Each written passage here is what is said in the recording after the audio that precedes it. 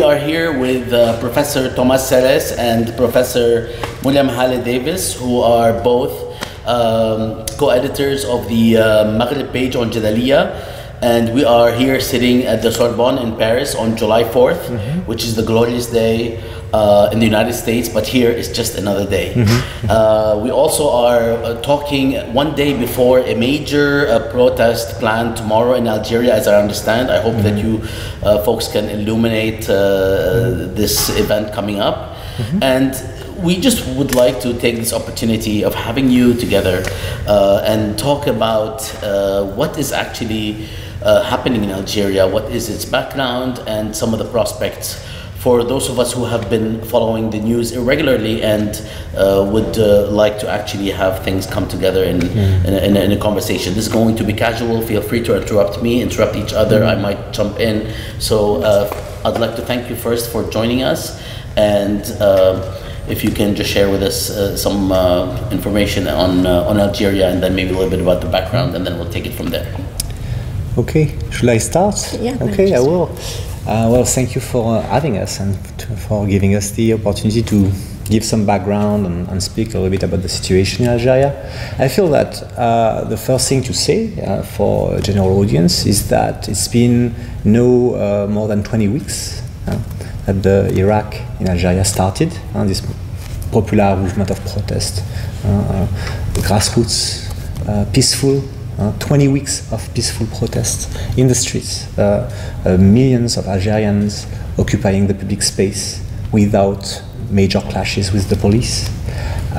It's been 20 weeks, and people are getting tired, and the global attention, the attention of the world, of the media, the mainstream media, is starting to vanish, because the global media, the mainstream media, have a very limited attention span.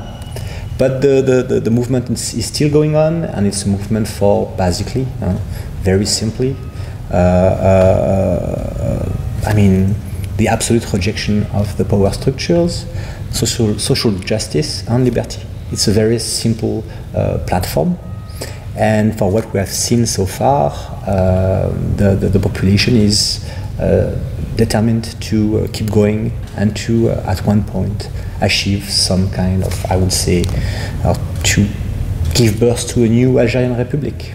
So this is where we are right now. Any background you'd like to add to this, or any? Sure. For those who maybe haven't been following things quite as closely, what precipitated these protests on February 22nd was President Bouteflika's announcement that he was going to run for a 5th mandate. And this is interesting, I think, because Bouteflika as a president has legitimacy from the War of Independence. Algeria fought an extremely violent war against French occupation, really. Unlike Morocco and Tunisia, Algeria was a settler colony, so 10% of the Algerian population were of European origin in 1962. And Bouteflika was one of these revolutionary combatants that defeated France. And so what's also happening that's interesting from a historical point of view is the moment of independence in 1962, which succeeded in defeating the French, also posed a lot of questions about Berber identity, questions about the place of opposition movements, of communists, for example.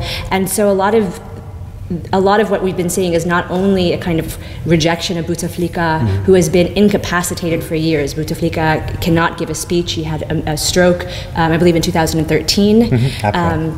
And so he's been absent himself from the political scene.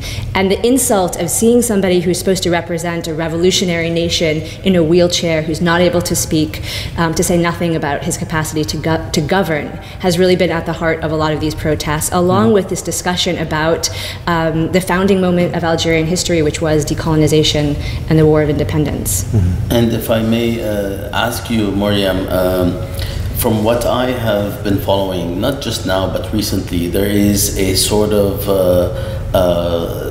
particular response to what happened in the 1990s. I mean, the violence of the 1990s has put people on edge and made them somewhat resistant or somewhat careful in terms of reigniting something similar, which a lot of people say affected how Algerians calculated whether to go to the streets and so on. Not right now necessarily, but maybe in the 2000s and the lead up to the Arab uprisings.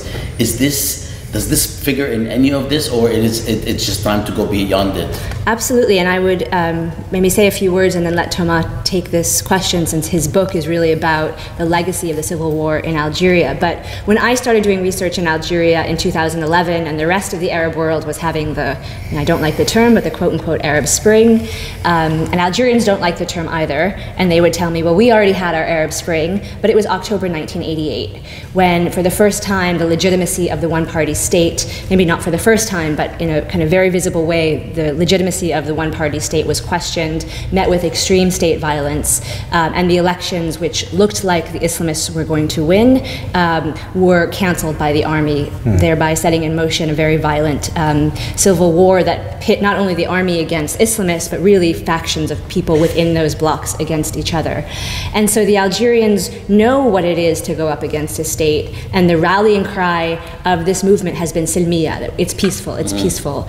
And one of the kind of amazing things that we've seen, which is really the result of years of organizing and kind of civil society helping people to understand what it means to protest, is, you know, people forming physical barriers with the police, people cleaning up the streets after protests, people giving out bottles of water, people feeding other protesters.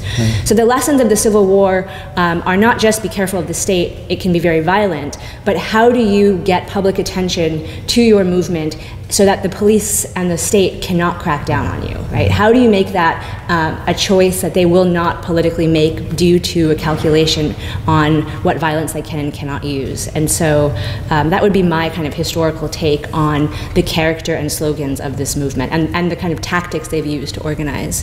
Thomas, you might have. Thomas, I want to ask you later about your book, but before you continue, can you tell us what the title is, at least, and when should we expect it? In French or in English? In French, l'Algérie face à la catastrophe suspendue. Pardon? L'Algérie face à la catastrophe suspendue, gérer la crise, blâmer le peuple dans l'Algérie de Bouteflika. And in English, it would be something like Algeria facing the suspended disaster, managing the crisis and blaming the people in Bouteflika's Wow, Algeria. it's long. I thought you were started to read the book. No, but you need a column. You need a column. It's an academic book. This is great. It's not supposed to be And read. I'll ask you about it if you don't mind after. Or we can speak about not the idea, at least, that is in the book right now, because it's absolutely in the line of what you were saying, Muriam. So there is definitely, and this is very important what you just said, this idea that especially like from the 2000 and like year 2005, 6, 7 onwards, in Algeria there is a situation where social unrest is still there, overwhelming. The rejection of the state is growing, because for the first 2 mandates of Bouteflika there was some kind of consensus, because Bouteflika in a way made sense. He made sense as a figure of authority who can speak, who can act for the benefit of the nation, in the sense that, yes, he brought peace back, he was able to stabilize the power structure, which was a huge achievement, because, I mean, ending these never-ending power struggles in the state was something that I think the Algerian people really needed. So Bouteflika did that. At the same time, the widespread feeling that the promises of 1962, this idea of social justice, this idea of redistribution of wealth, but also of dignity, were absolutely missing in the way in which the state related to the population and the way in which the population felt that the society was organized, led to this ongoing movement of protest. And because of the fragmentation inherited from the Civil War, these protests were led most of the time to like forms of riots, urban violence, because society was extremely fragmented, and the best way to enter in a direct confrontation with the state was rioting. It was a very efficient way to actually make a statement, and the state responded to this statement by saying, okay, well, you have a problem, you're burning public buildings, well, we will give you money. So this situation kind of fed the feeling of anomia, this idea that Algeria was again facing some kind of catastrophic situation, and a new civil war was a possibility. And at the same time, what you just said is essential, because in 2006, 7, 8, you have these new movements that appear that clearly think about resistance in a way that is, I mean, it's clearly stated, based on the revolutionary experiences in Latin America, in Eastern Europe, in Asia. So this idea that we need to find a way to defeat the state without giving them an opportunity to use mass violence. We need to think about pacifism. And for the last 10 years in Algeria, you have all these movements, trade unions, associations of the civil society, movement of unemployed workers, movement of women, who tried to think about civil disobedience, about a revolution that would actually defeat the state without giving them the opportunity to replicate the civil war. And it was fragmented because Algeria is a huge country and because of the civil war. And this election, the one that was scheduled for April 2019, gave the opportunity for a reunion, for coming together of all these movements, all these experiences in one single mobilization, multi-sectoral, that is, we can say it now, a revolution. And if we want to talk about some of the history of Algerian political economic development, to what extent can we trace some of the resentment to particular policies that actually either created polarization or benefited some groups as opposed to others, and perhaps even consolidated certain strata or classes? Or is this something that doesn't figure as much in the Algerian situation? I think that the economic question in Algeria is completely tied to the social and political question. So when Algerians won independence, they were very clear that there was no political independence without economic independence. And the first two presidents, Ahmed Ben Bella and then Houari Boumediene, saw third worldism as a way for the Algerian economy to exist with some autonomy from the world system. And Algerians also came to expect certain things of their state. They expected a kind of revolutionary socialist state that would provide them with housing and health care. And much like we saw in other parts of the region, in Tunisia and Egypt, the structural adjustment policies that were just before October 88 started to put that in question in very violent ways. You had the same kind of uprisings for basic foodstuffs when the World Bank and IMF policies were introduced. I think Algeria now, and perhaps here Thomas can take over, it's more complicated than places like Tunisia and Morocco in that the neoliberal model has never completely won. Algerians still have a notion of economic sovereignty. That's not to say that the market has not become a major force, but they coexist in a kind of strange way. And then the other thing about economic redistribution in Algeria, I would say, which again you see this in Tunisia, is a really stark difference between the north and the south. And so one of the movements that Thomas was just talking about, the unemployed of the south, has coexisted with other movements in the south, an anti-fracking movement, for example. And much like in other places in North Africa, the resources, I mean, think about the Western Sahara, the resources are in the south. And so these populations feel marginalized culturally, but they also feel marginalized because their resources have been used and plundered by the state. So there is a geographic as well as kind of historical gap between how wealth has been used, I would say.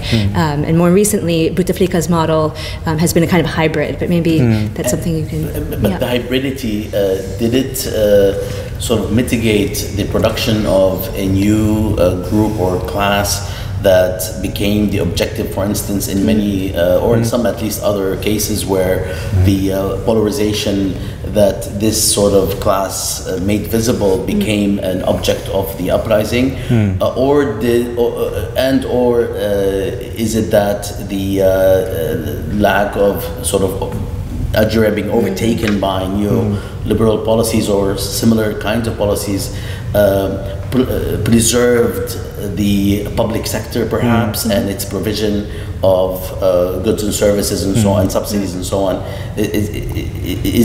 Are these some of the reasons why it didn't really take Well, this? I mean, there is in Algeria, as it is the case in Tunisia or in Egypt or in Syria, there is a class of crony capitalists that is here, that is a direct consequence of these successive wave of liberalization in the 1980s and 1990s. And I mean, the program of privatization implemented by the government at the end of the 1990s was based on some kind of very shady deals.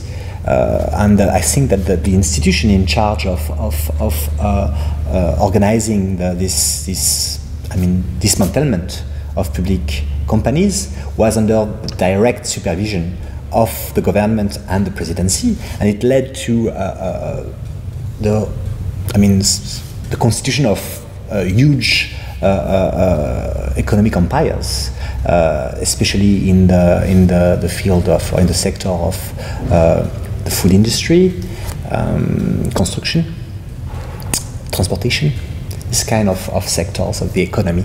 So all of these figures of this new private economy have been seen in Algeria with a lot of suspicion for obvious reasons.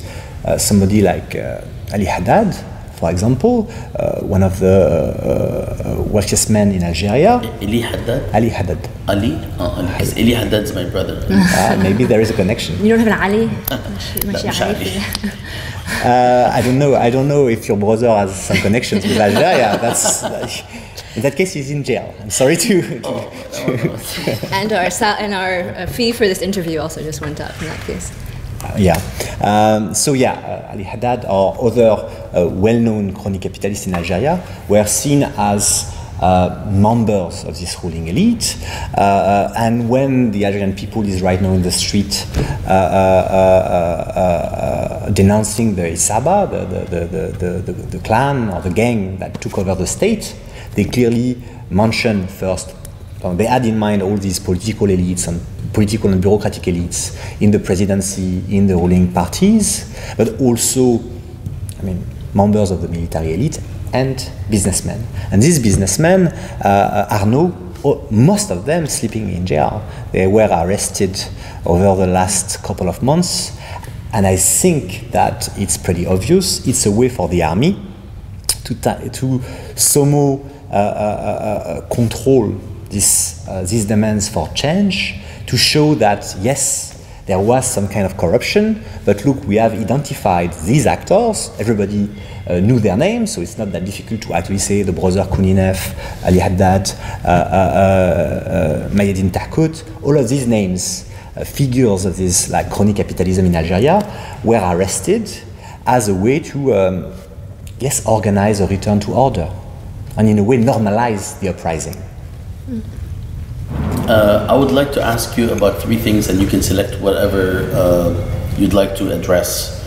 The relationship between Algeria, you talked about this a little bit, and the Arab uprisings, and how people feel, as you said, that we've had ours, a few decades ago. But in general, whether there is something more to add to the question of that relationship, in terms of how perhaps it either spurred or provided, some sort of models, or somehow added to the imagination of Algerians.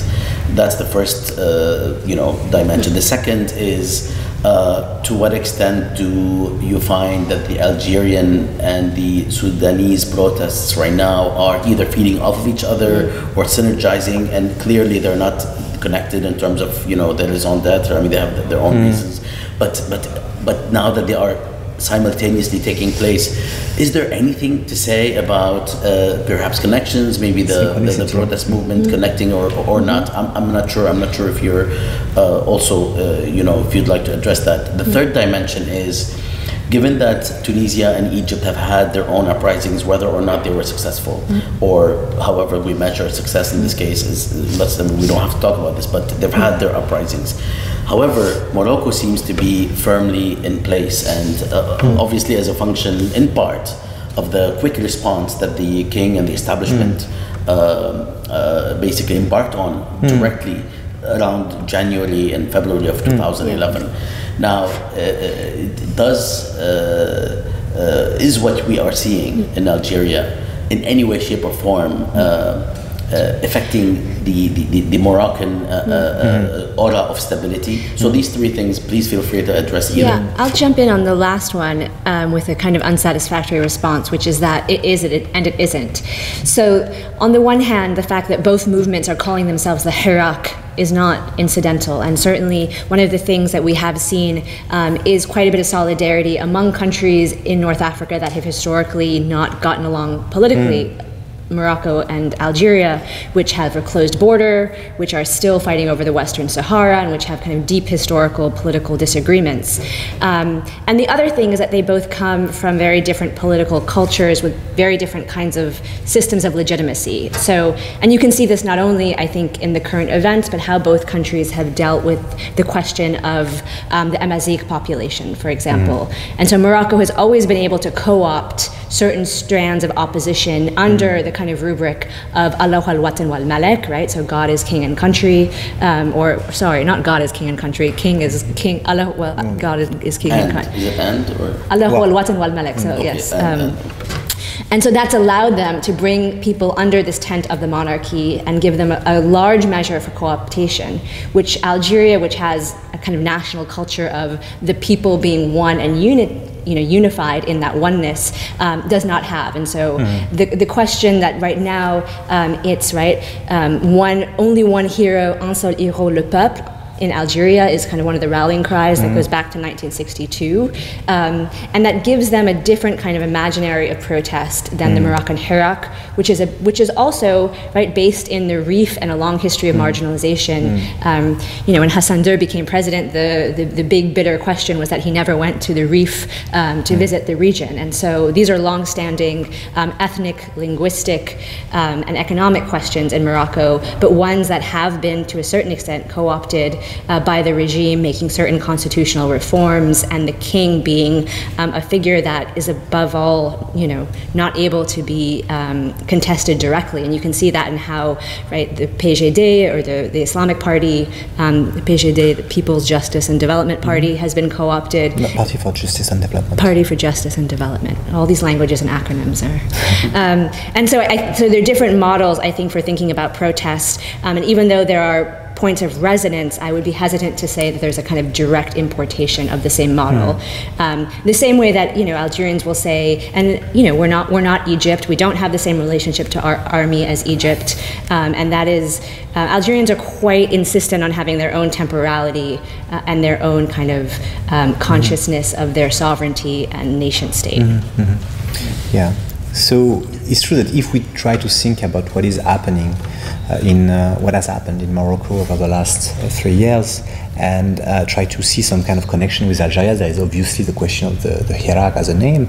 Then the fact that it's located in some kind of peripheral yet central symbolically region, the Rif, in a way could lead us to kind of think of a comparison between the Black Spring of 2001 in Kabylia, which is a central moment for this history of protest in Algeria, which was also brutally repressed, and which started also after the death of a young man killed by the state in a gendarmerie.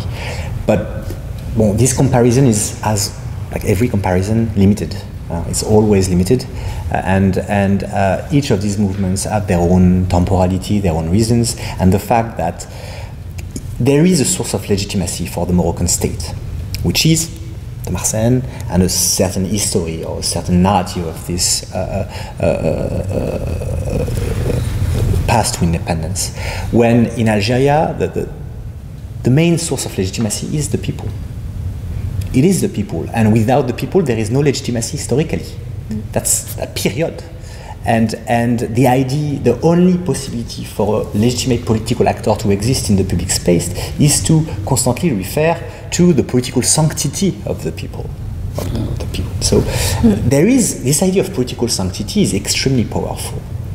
And in a society, and what is absolutely fascinating with Algeria, and I think that it's not the case with Morocco. In Morocco, the state is still able to produce meaning. And when you try to speak with the Moroccan elites, they can make sense of the situation. And I was speaking with a colleague who works in Morocco. When you try to interact with Moroccan bureaucrats, they will have a discourse that makes sense. But this in Algeria was not possible anymore. This in Algeria stopped, the ability of the state to produce meaning disappeared with the Black Decade. Their only meaning was, it's either us or absolute chaos. And you don't produce legitimacy with these kind of discourses. You just create some kind of standoff, a situation where people are just constantly facing some kind of apocalypse, potential apocalypse. And you don't govern this way. You threaten people. And this kind of government, based on fear, on non-meaning, on confusion or uncertainty, technically creates absolute cynicism. It's only sustainable in a society that, let me finish. That is absolutely, if you don't mind, if that is, no, that's important. That is absolutely cynical. And absolute cynicism doesn't coexist with sanctity. Yeah. The idea of sanctity, in a way, is, the ultimate counter discourse to cynicism as a way to organize society. So when you mentioned all these businessmen, this new economic elite, the only values that they were able to offer, given the fact that their success, their economic success, was a consequence of the marifa, of the fact that they had connections with the state, was, well, there is something to eat, let's eat it. Absolute cynicism. This is not a discourse that is sustainable.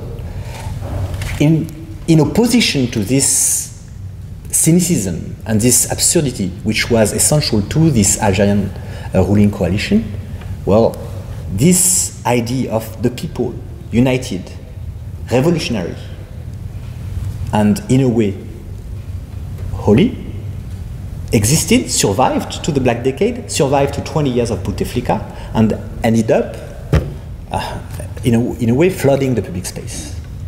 And we come back to the idea that this is what makes the specificity of this Algerian moment. Yeah, at the same time, I would say that maybe two things. One, despite the emergence of this unified people, we do see questions of disagreements in the public space. And a lot of that was bottled with the end of the Civil War, reconciliation, the idea, the way that Bouteflika was able to end the Civil War was basically to say, we've turned the page, we're not going to ask questions about what happened, and we're not going to interrogate our own history. And so one of the things that's been interesting, just to give one example, is when Gaid Salah at one point tried to make it illegal and crack down on the Berber flag in protests. There was a question about, are Islamists going to come to the defense of the Berber activists or just people on the street who might have a Berber flag? And so these kinds of factions that existed historically, when the number 2 member of the FIS was buried in Algiers a few weeks ago. He had passed away in Qatar, I think. And the question was, who's going to come out? Madani. So one of the leaders of the FIS, I always thought he was number 2 to Bahaj. There was a question about in the streets of Algiers, regardless, about how many people were there for the funeral, what does that mean for the future of the Hirak? And so these symbols that are coming back out on the street, some of them are historic nationalist leaders that the FLN had said had not been heroes but traitors. Masali Haj, for example, who is one of the founders of Algerian nationalism, but for the FLN was an absolute enemy and had no space in Algerian history books. You see pictures of him on the street. So it's both, I think what's interesting about the movement is it's both a moment of the people as a hero together and of different strands of Algerian history that up until the present have not been given voice in the public space. And I think it's hard for people who haven't been to Algeria or aren't following Algeria, kind of with the same intensity that we are and have been, to understand the absurdity of everyday life. So for a while there was this notion that there was a handful of generals that controlled everything in Algeria. The pouvoir were these members of the DRS, which has now been dissolved, and the god of Algeria Tawfiq Medienne, there was only one photo of him in circulation, and it was this horrible kind of Polaroid fuzzy photo. So imagine living in a country where people say that this one man controls everything. He's the real power, but you don't really know what he looks like. The fact that when Bouteflika went to vote for himself, he couldn't actually put the ballot in the box, right? There was kind of a young boy who had to vote for him. So his nephew. So there were these kinds of moments of absolute absurdity that I think speak to what Thomas was saying about the inability to produce even a kind of superficial political legitimacy. I mean, just the absolute kind of in-your-face disrespect that the Algerian regime has had for its people has been something that's both, right, the notion of hogra and of being despite, or the, how would you translate hogra? The denial of justice, of the right to exist, to live with dignity as a man. And it's... Yeah, all of these things, right? Yeah. As well as the absurdity of the political system combined. That kind of personal experience of the authorities having this profound disrespect for you, and your own inability to make sense of what's happening with your political system. Thank you. And so how might we understand the relationship then, or how should we, between the uprisings and which happened 8 years ago and what is happening in Algeria, or maybe there's not much there. Same thing with the question of connection between Sudan, the Sudan activism and protests, and the Algerian. So if I might say something about Sudan first. Unfortunately, there is a connection between all these uprisings and the Hirak in Morocco, the uprising in Sudan, and the Hirak in Algeria. It's the same motivation. People just want respect, some kind of freedom, the right to somehow choose their leader, and social justice in a way or another. So all of these motivations that are essential, that are in a way common to, I mean, everybody, exist in the Middle East, and the fact that life was unbearable is unbearable and cannot remain unbearable is a very good reason to start a revolution. This was the case in 2010 in Tunisia. It was the case in 2019 in Algeria. Obviously, the violence of the regimes is extremely different. The violence of the Syrian regime is impossible to match in North Africa for historical reasons, for sociological reasons too, and also because, and this is what needs to be taken into account when we think about the relationship between Sudan and Algeria, the Middle East is a place of systematic interference, direct interference. And you end up with a succession of proxy wars in this region. When you look at the Algerian civil war in the 1990s, there is no direct interference in Algeria. There are definitely forms of interference, but this is not a proxy war. This is happening in Algeria with Algerian actors. So you're talking about the interference of the Gulf and Egypt in the Sudan. The US, Russia, Turkey. You look at Syria right now, everybody is interfering. You look at the situation in Egypt. The Syrian army doesn't have the economic material means to control the country without the constant support of the US and Saudi Arabia and the Emirates. Same thing with Sudan. So these countries have been poisoned by interference. The failure of the Egyptian revolution, the failure of the Syrian revolution, the failure, and I don't like to speak about failure, but let's face it, and the huge difficulties faced by the Sudanese revolutionaries are not the consequences of domestic structures. Obviously, local actors are responsible for their choices. They are adults and they make choices that might be debated or denounced. But the systematic interferences are what poison these movements. Luckily, for Algeria, the tradition of non-interference has been kind of remarkable when you think of it over the last 50 years. And currently, the simple idea of having the Emiratis interfering to give money to the army would be the end for the Algerian army. And that's one of the things you see in the protests are no to interference, no France, no UAE, no US.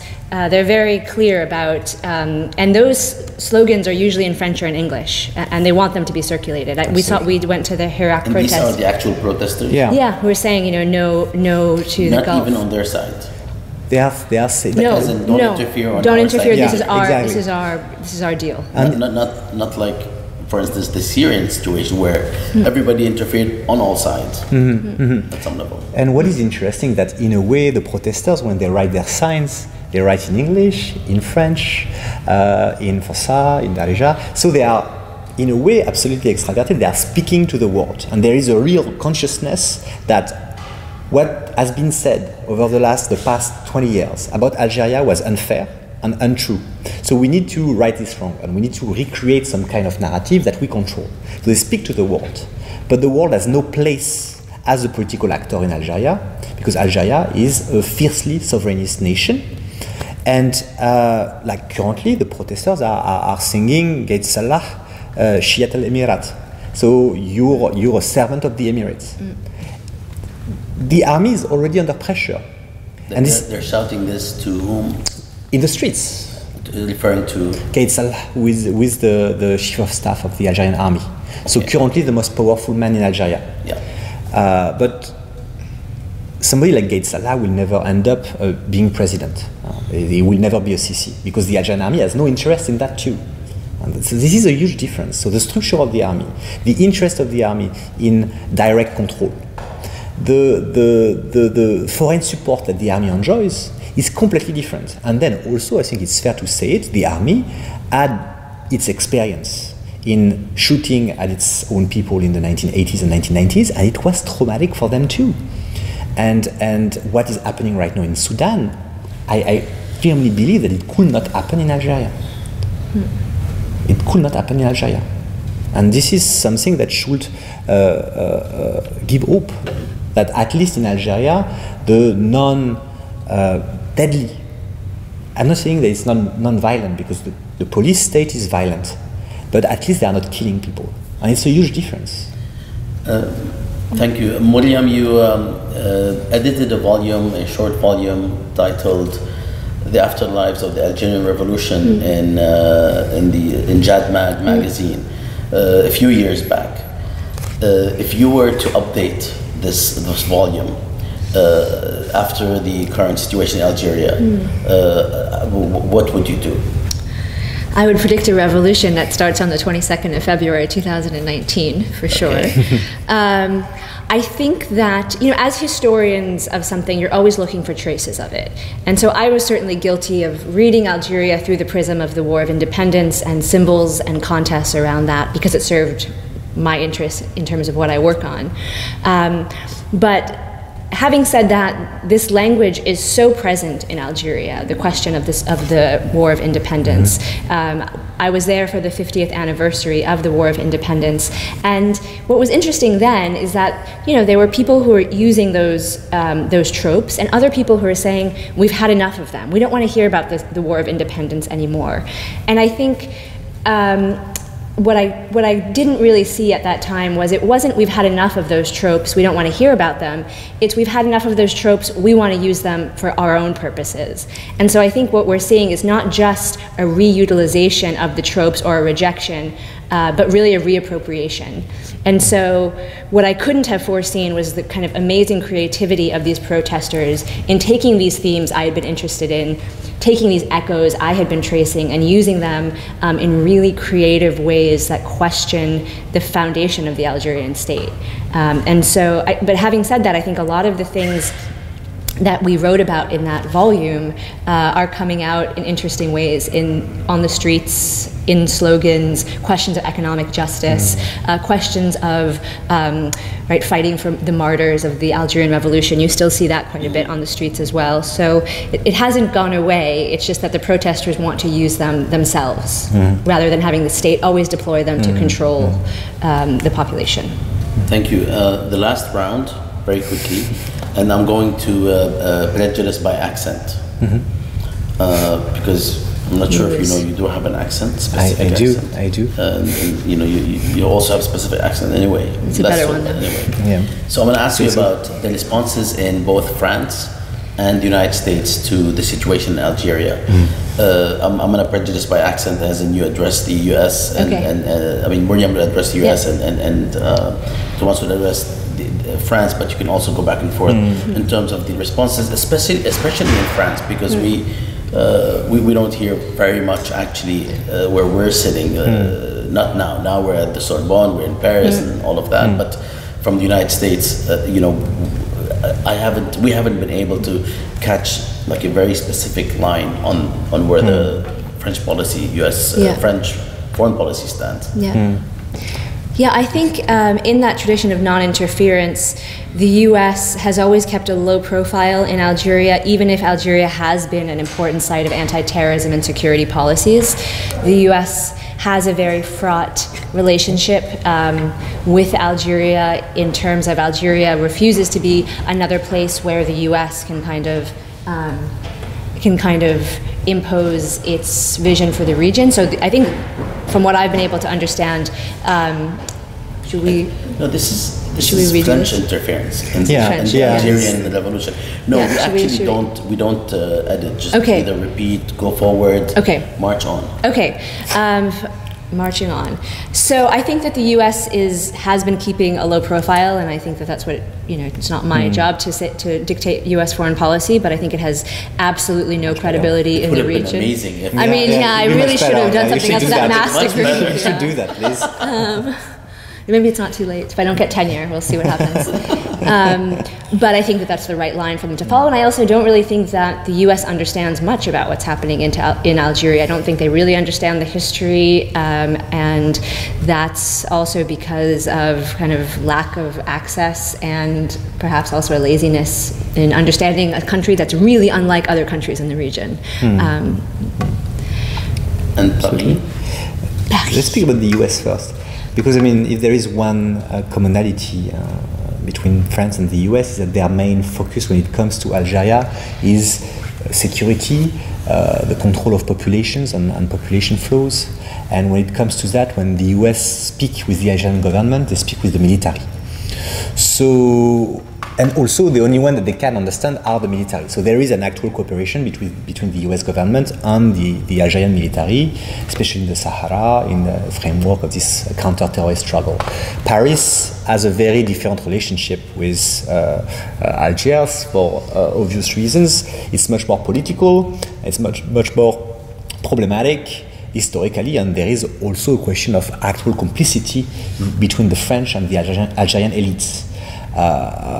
Even if, and this is important to say it, some of the most corrupt members of the successive governments in Algeria under Bouteflika studied and were trained in the US, and when they had to invest their money, they invested it in Canada and in the US. Shakib Khalil, when he had to leave Algeria for a huge story of corruption, he was the Minister of Energy, he went straight to the US. So this is something important, and Algerians know it. So that's something to say. Obviously, the complicity between France and Algeria is much deeper historically and in terms of also sociological connections and education. But France has the same kind of problems in the sense that the Algerian state is fiercely sovereignist. They don't want any kind of interference, and I think that they are able to limit these connections and these exchanges, so they are made in their own terms. So they have some kind of control when it comes to what they will give to the French government and what the French government can expect. And what I've seen when I discussed these issues with members of the French diplomacy or this kind of things, that they end up struggling like everybody to understand what is actually going on in the state structure in Algeria. So I feel that at this point, when they look at the situation currently in Algeria, they don't understand anything, or at least they don't understand it better than us, which is already good because I think we are both specialists, so they have a good idea. But when it comes to these internal struggles, they are puzzled like everybody. And when it comes to the state of Algerian society, I would say that unlike the US, France has a lot of prejudice for obvious reasons. So they know a lot about Algeria, but the way they read it is very specific.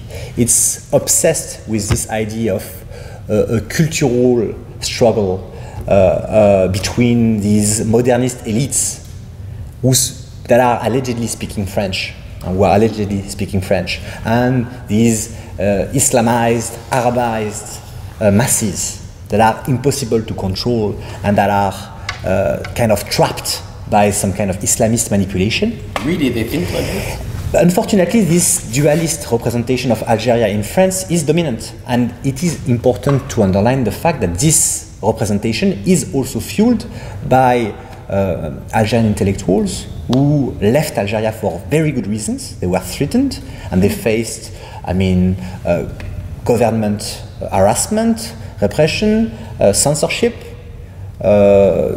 threats, physical threats. In the 90s, actual murders. And when they arrived in France, they expressed this distress, and it's absolutely normal. The thing that these discourses coming from Algeria, when they arrive in France, they do not echo the actual experience of these intellectuals in Algeria. They echo the underlying racism that is inherent to the way in which public debates about the Middle East, about North Africa, and especially about Algeria, are framed in France. And sadly, we speak and hear a lot about Algeria, but we end up reproducing these pre-established frameworks because it fits our prejudice. But I wonder where the prejudice is coming from. Maybe it's the 130 years of colonialism. I think it's the water. I don't know. The water. The water. It's either the water or the cheese. Water, no, it's the cheese. essentially, It's the and cheese. the third, yeah. It's colonialism. It's obvious. Thank you for noticing it. At one point, you don't. Do you feel guilty at all, Thomas? Because your country personally, yeah, screwed up the country. Yeah. I feel terrible. Would you like to present your apologies, My to apologies. the Algerian Yeah, people? I'm absolutely fine with that. Apologies to the Algerian people in the name of the French state, which is absolutely responsible. Macron might have another I don't know if idea I have the about right to that. do it, but I'm really sorry. You need to ask for reparations. You deserve it. Actually, that is one place, like in terms of reparations, that actually makes sense. Well, let me just. This needs to be edited. Let me make sense. Let me not make sense. Let me close by asking you if you would like to close with anything in particular, not least tomorrow's protest, because tomorrow's protest, if it spins everything out of control, this means we either have to redo this whole interview. Yeah. But I need to get a promise from both of you. Although you will be here tomorrow, we will be here. We can speak with you, but I know you're traveling, so I need to get a promise from you on camera. Can we call you tomorrow if something really odd takes place and talk for a little bit on Skype? No. Under no circumstances tomorrow I'm seeing my sister and my nieces, and they have the priority. So sorry, Jadalia, I'm sorry people interested in Algeria, but I will be with my sister. By the way, status podcast. Oh, not sorry, I didn't know who I was talking to. So I've been framed, and that's fine. But any closing statements and what might happen tomorrow? I mean, I wouldn't venture to say what might happen. Tomorrow is the 5th of July in Algeria. Kind of in our American 4th of July is their 5th of July. It's a big national holiday for independence. And that is dovetailing with a moment where, from what I've been hearing from friends here in France who've been to Algeria recently, that they're worried that there are less people showing up for the protests. They're worried that the government crackdowns are starting to have effects on the protesters. They're worried what the government might do after already, there are around 30 people who have been put in jail for protesting in Algeria. This has not gone without any kind of crackdown by the authorities. So there is a worry about that, and also a worry that the international community isn't paying attention anymore, and this might be the moment for the government to do something that otherwise it wouldn't do. Having said that, I don't, I have no way of seeing how reasonable or not that is, but that is a worry from actors on the ground I've spoken to. What I think is quite certain is that I expect there will be people, as in every 5th of July in Algeria, there are people, and given what's been going on, I think we'll see another Friday like we've been seeing since the 22nd of February, perhaps even more people, but people are on edge. I mean, this is not, it doesn't take a kind of genius to follow Algerian social media, to talk with friends. People are on on edge in a way that at least I haven't gotten the sense for quite some time. There was one protest. Quite some time since the beginning. Since the beginning. I would say 3 weeks in, when it was very unsure, there was one protest that started happening at night, and protests at night kind of immediately draw one back to the Civil War, and people were stressed about that. But they're kind of saying, this notion of the revolution of smiles or Thawrat al-Ibtisam, maybe there's no more Ibtisam left. This is something I've heard. So no predictions, but definitely a bit of stress on the ground. Yeah, I mean, it's been 20 weeks, so people are getting tired, and tomorrow is a big moment, and everybody knows it, the government knows it. So is it a turning point? You never know, it's a revolution. It could be a turning point. What is absolutely certain is that the time is critical because of it's the 5th of July. It's also the end of the academic year, which means that the students who were essential to the movement will go back to their families, will leave Algiers, will leave the big cities. And this comes with risks, but also, something that is essential in every social movement on a revolutionary moment is that you have to rethink your mobilization. And clearly, at this very moment, it's about rethinking the revolution and also starting to propose some kind of concrete alternative to the regime, because we have seen, and I think the Algerian people knows better than everybody, that the regime is not able to come up with an alternative by itself. It's not able to offer any kind of political settlement. Therefore, it's up to the Algerian political elites to come up with a political settlement. And tomorrow is the big protest, but Saturday is this national conference organized by organizations of the civil society and various political parties. And I think that what will come out of this conference will be essential to know, a bit more about the future of Algeria. The question is, do they go for another presidential election, or do they demand a more radical change and a new constitution? I think that right now the political oppositions are divided, and what is going to happen Saturday will be essential to understand what is the next step, at least at this level of the political elites.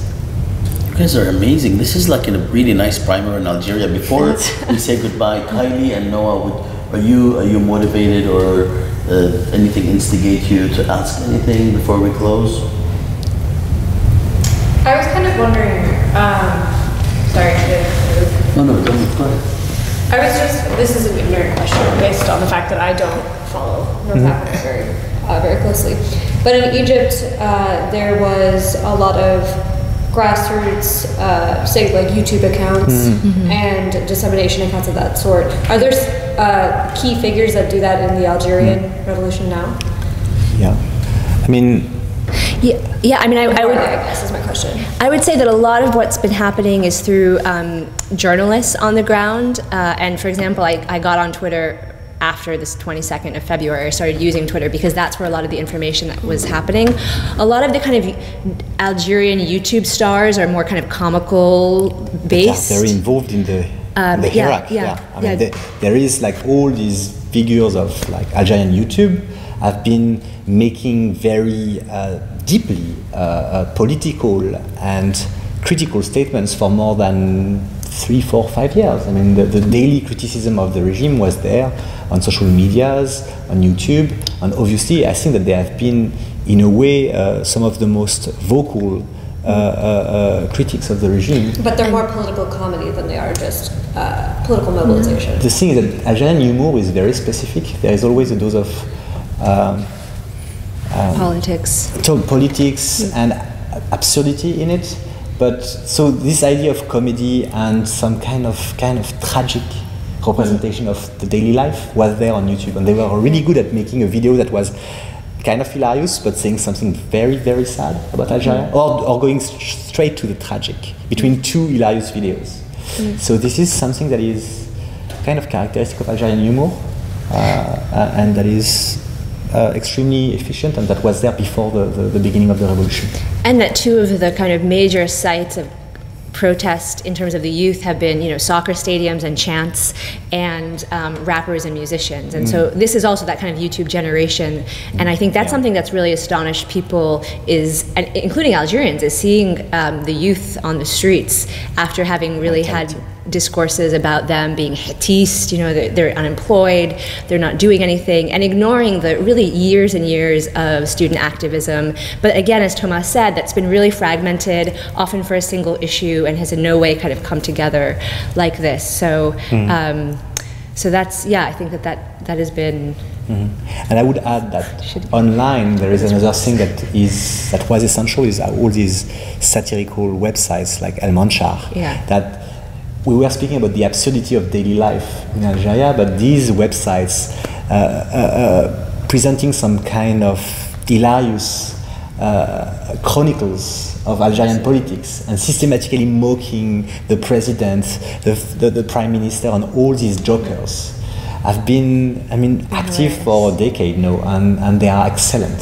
Just to give one example, when there had been some fake news circulating that Jamila Bouhared, which is one of the historical mujahidat who had been involved in the milk bar attacks and the Battle of Algiers, they had said that she actually was not, the official news said she actually wasn't a mujahida. She had not really played an important role in the war. And El Manchar came out with breaking news, not only that, but Bouhared never left her kitchen from 54 to 62, right? I mean, so they really, they've really been amazing, and every time there's a kind of slip up by the regime that's gone a little bit too far, they've come back with just a hilarious reproach. Yeah. And on the Jadaliya Maghreb page, we published a piece on jokes. Wonderful piece.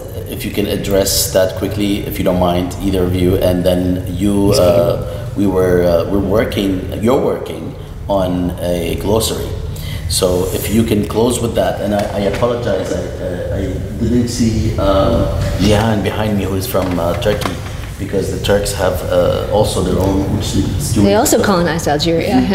It's true. What about your girls? Yeah, do you have anything to say about the Ottoman Empire in Algeria? We have two colonizers among us, and then Noah. So if you'd like to ask right after this, please feel free, but if you can address those. I mean, humor has been a way to cope with the Black Decade. Humor has been a way to cope with the poverty of life under Bouteflika. And now humor has been weaponized as a way to destroy the legitimacy of the regime. As I said, the regime has no legitimacy. It's because it has been extremely clumsy, and there is a form of inability to articulate your ideas in a way that can convince anybody. So when the daily life becomes this endless series of jokes, I think that it's a form of self-defense, and Algerians came to master this art in self-defense when it comes to humor. And sometimes, I'm not a specialist of Algerian humor for the simple reason that sometimes I'm just puzzled. The sense of humor is, I don't get it. I just don't get it. But it's so it's biting. It's a way to systematically make sense of the cruelty of your daily life in a way that suddenly turns all of this into, I don't know, some kind of very deep social criticism. And sometimes I feel that sociology is not as powerful, or political science is not as powerful. And well, it makes sense. I mean, making jokes might be the best way to show that the king is actually naked. And you end up with the best protest ever and the best signs ever, precisely because the king is naked, and it's pretty fun to say it out loud. This is. Did you want to address the glossary, Muriam? My final statement. Or is this glossary? Sure. I think one of the powerful things that has come out of these protests is a kind of I won't say discovery, but really a desire to uphold Darija as a language of protest, as a language of humor, as a language of contestation. And for a long time, Algerians were told, you're Algerian, Arabic is not Arabic. And the slogan of the revolution, comes out of this moment where somebody speaking in Fusha on the streets of Algiers who doesn't actually understand what's happening is saying to a young man, لا بالعربية بالعربية. And the guy says to her, you know, ما نعرفش العربية هذه العربية انتعنا. You know, this is our Arabic. I don't speak Arabic. And there was this moment of Algerians kind of saying, this is our language, and being proud of that. And so the glossary is a way to capture some of the humor and some of the kind of use of Darija, which is not evident to those who have not been learning Darija, which is most of the people in the world, and even those who have spent time in Algeria. My Darija is not great. I can kind of get by.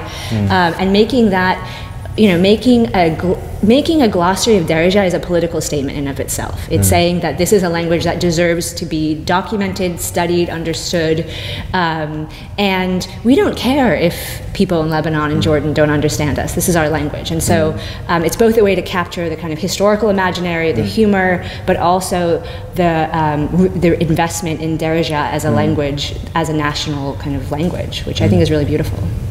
And we might look out for this to come out somehow. We'll see. Yeah. Okay. Any questions from the others, Noah and Jehan? Okay. No, it's been a pleasure to. It's a good place to end it, I think. Sorry, I had my back to you, Noah. Okay. Well, thank you so much. Thanks. I really Thanks for the appreciate. chat. I mean, this was frankly a wonderful encapsulated discussion that illuminates so much about Algeria's relations. We would love to sort of connect with you in the future, maybe in the same format where we all travel to Paris and have this conversation at the Sorbonne. In this room. Thank you so much. We'll figure out the lights next time. Yeah. Deal. Thank you, Thanks, Bassam. Bassam.